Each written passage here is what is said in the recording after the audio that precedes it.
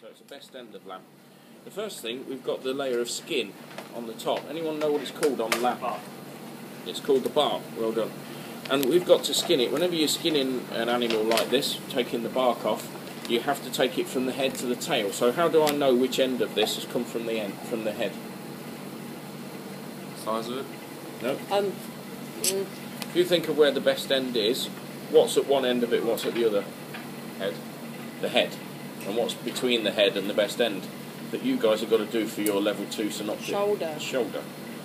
Okay, and what's the main bone in the shoulder, apart from the elbow? Blade. The blade. Ah, so the blade's there. There's a little bit at the end of the blade in there, so we know that that's the head end, so we're going to remove the bark this way. And the way of doing that is actually just getting the knife under the bark from the head end. It works so much better. This lamb's literally just come out of the fridge. It works so much better if you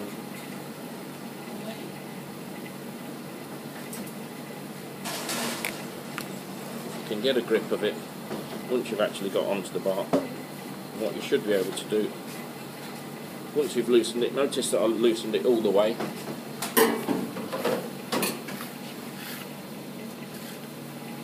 Once you get a grip on it, you should be able to remove the bark pretty much in one piece.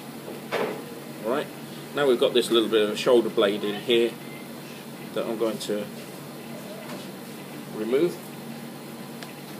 Because we don't want that in our lamb cutlets. But apart from that, we're done. Okay, so we've got the two ends of the best end, and we've got this area here, this bit down the middle, which is the spine. This is half of the spine because the animal would have sat like that. Okay, and the spine has been sawn through the middle by our butcher. Okay, but what we need to do, we need to remove this spine, and that thing is called chining. Okay, so it's a process called chining, and the best way to do it is I'm going to scrape the insides of the spine, remove any bits of fat. Okay, and what I can actually see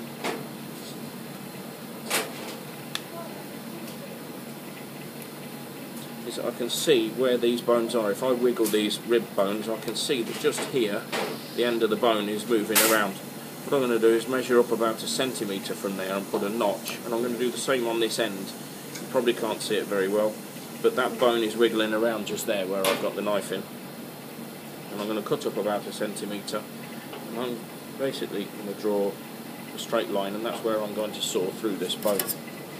And when you are sawing, what you want to do is let the saw do the work, so it takes a second to get going, but I'm not putting any pressure on it. I'm letting the saw actually do it. And what I'm not doing is going all the way through, because I don't want to cut into the eye of the meat, okay, and ruin it. I'm just doing it, sawing it through enough until I can actually break the bones. So I'm alright at this end. A little bit more to do further down until I can actually break through those bones just there. And now I need to remove this chine. So you can see down here there is a bit of the spine in there that I can go in behind, follow it along.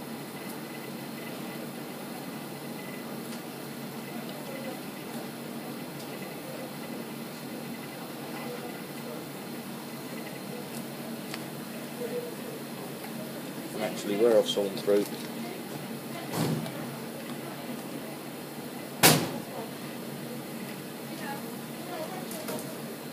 and now remove this chine. Okay, so the two processes we've done so far, okay, we've removed the bark and we've removed the chine. What I need to do now is trim up this bit and remove the paddy wack. Anyone tell me what the paddy wack is?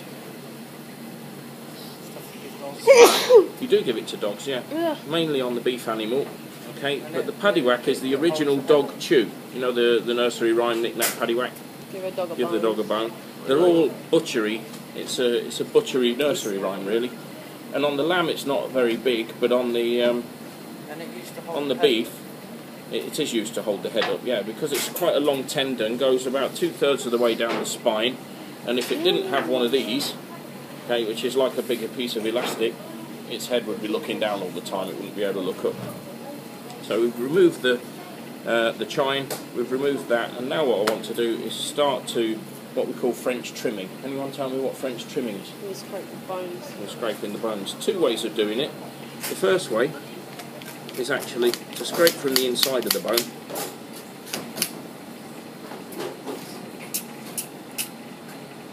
You can scrape around it like that, and you can do these individually and actually bring the meat off of the bone, and gradually, just with your thumb, push down to get these clean bones off. And you can do them one at a time, but because we're going to trim this bit off, I'm not going to go all the way because I want this bone attached to the cutlet. Okay, so that's one way of doing it. The other way is to actually have a look just above the eye of the meat. You've got this little triangle of fat in there, and I'm going to put a notch. Okay, the same this side. You've got your little triangle of fat above the meat. I'm going to put the notch. What I'm actually going to do is join these two lines together to the bone, and the other way of doing it then is to scrape off, scraping down these bones.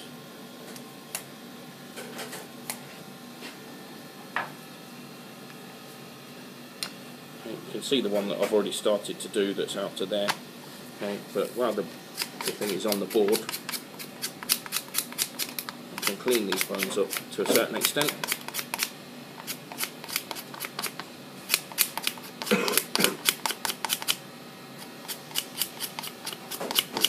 Top and bottom.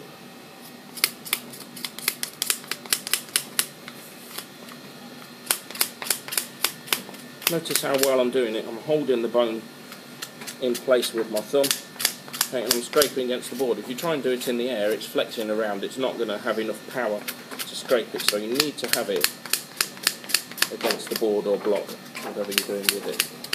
Scraping down the bones, okay, and then what I can do carefully is cut down in between each bone, scraping against them.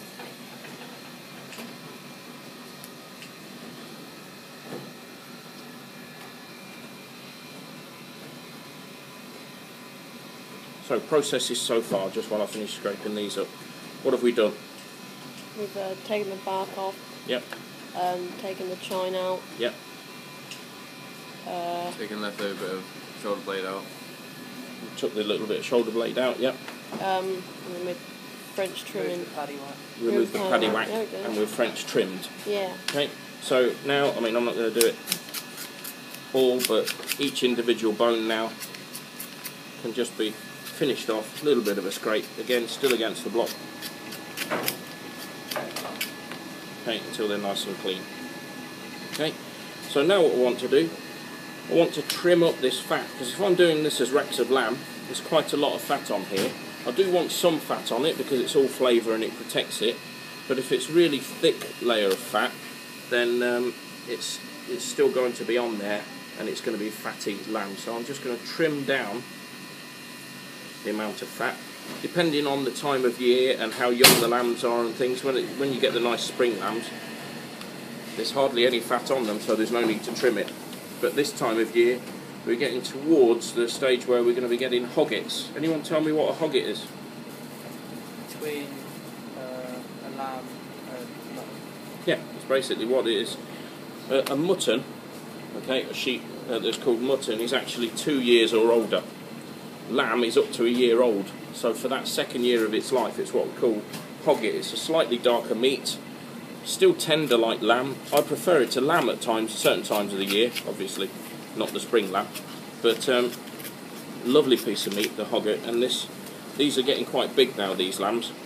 Okay, so they're almost getting towards the stage where they're hoggets. So what I'm trying to do is trim down some of this fat, and then so it renders nicely, I'm going to score it so that when you've got it into your pan, we can render out a lot more of this fat. We can crisp it up before the rack gets then put into the oven to finish roasting. Last thing I'll need to do is trim all the bones to the same length and the required length that we've got. Okay, so I'm going to grab a bit of clean film.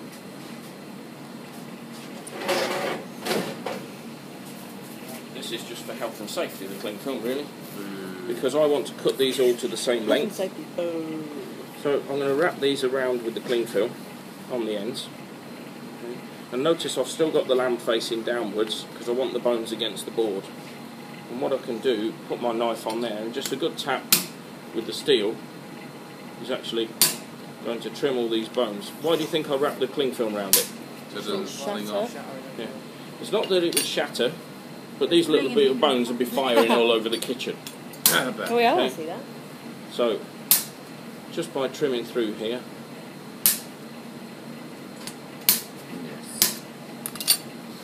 what we've got, and I've still got to scrape these bones up, but you don't need to watch me do that. Okay, but that's how we would turn it into our racks of lamb, which we can then cut into 2 or 3 bone racks, however we're going to do them, or roast them as a whole.